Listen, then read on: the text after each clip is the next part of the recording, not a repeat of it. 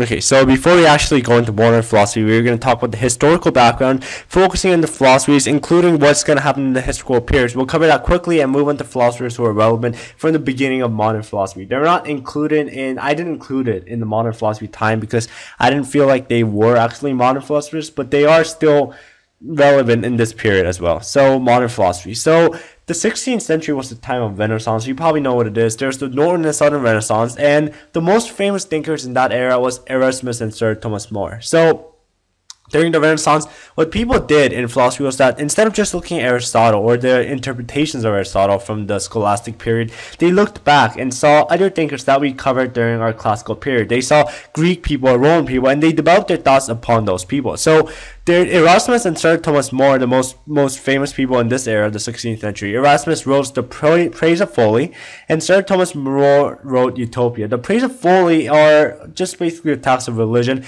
It wasn't that condemned by the church for some reason, but Erasmus was a key figure in the fact that he did promote attacks against religion, which is almost unheard of in the medieval period. More wrote the book Utopia, which is more interesting. Utopia deals with, in his idea, as he defined it, an ideal state. He argued that a utopia is when everybody has a job, there's no physical conflict, there's no mental conflicts, there's no anything, and that people get exactly what they want. And he argued that utopia was the best state for utopia. If you read the book, it's not as philosophical and it is literary. It's more about the literature and the terms he uses and blah blah blah. There's no real proofs or ideas or reasoning why he thought that utopia would work or why that's the best idea.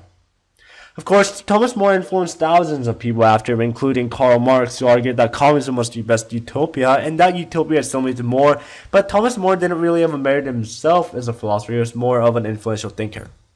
Machiavelli was another political theorist in this period. He wrote The Prince and the Discourses of the Republic. So the problem right now is whether Machiavelli wrote The Prince or the Discourses faithfully, because both ideas contradict each other. The Prince calls for a dictatorship, an absolute dictatorship, while the Discourses say a republic is the best form of government.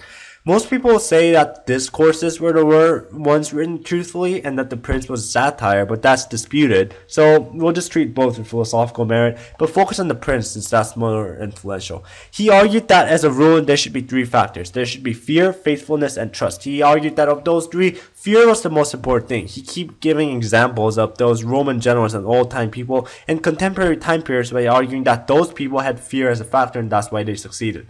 He argued that power was the most important thing to have as a monarch, and that in that case there's a quote attributed to him by saying that the end justifies the means. Of course, this isn't necessarily correct, but it does reflect this idea that if something is achieved, whatever it means to you, it is good to achieve that mean. So that does reflect this meaning basis on just that. The scientific revolution in the 17th century were a little bit more interesting than the Renaissance. Instead of just thinking about philosophy and reasoning, they decided to examine the world using the inductive method and talked about what is known as sciences today. So the major thinking for the scientific revolution would be Francis Bacon, the guy who died while stuffing snow into chicken lungs and caught hypothermia. So Francis Bacon argued that knowledge is power. If Scientia Potestas is knowledge itself is power, and he argued that learning was the most important thing. He tried to classify philosophy into a system which didn't work quite as well because people rejected it, and he argued for a systemization of sciences. He's more famous in developing the scientific method than actual philosophy, but he did have a philosophy involved that it corresponded with what was science at the time. He argued that there should be observations and categories and rules and laws that philosophy people really didn't like. So Descartes is the greatest philosopher in this time. He wrote The Discourse on the Method of Rightly Conducting One's Reasons and Meditations in Philosophy, his best works on metaphysics. Of course, his main argument is that I exist because I think. I think, therefore I am. The better interpretation would be I think, therefore I exist, but I think, therefore I am will work.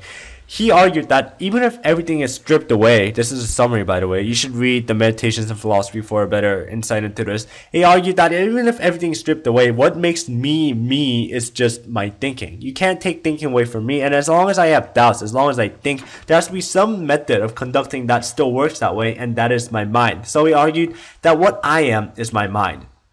However, the problem is that he said that the mind existed independently of the body because he argued for the mind's existence by stripping away all things that he could be doubtful, including the body, but he could not doubt the mind. Now, this runs into a problem called the mind-body problem in the case that when you say that the mind and body are fundamentally different things, then it's impossible for them to influence each other. If mind is, say, made out of material A and body is made out of material B, there's no connection between material A and material B that can control each other. When you say, I'll raise my hand and the mind is separate from the body, there's no way that the concept or thought or order, I'll raise my hand, would get translated to my body.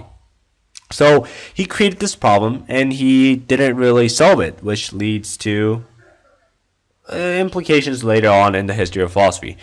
So he proved this world by first saying that I exist, therefore I am, and then by using his mind to say I have a clear and distinct idea of God, which is why God would exist, because my thoughts are the only one that's trustworthy, and the idea of God is the most trustworthy of all, and then by saying that God was a naturally good person to prove the world. This is sometimes seen as circular reasoning. Most people don't really like it because it's a form of begging the question, the fact that I exist, the world exists because there's a supremely powerful being who makes it exist, which is not showing anything at all.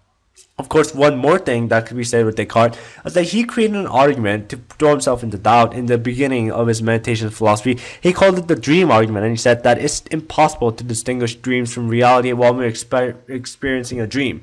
He rebutted this later by saying that, however, this feels too real, but in that case, he never actually properly addressed why this world would not be a dream, and thus that became problems later on as well.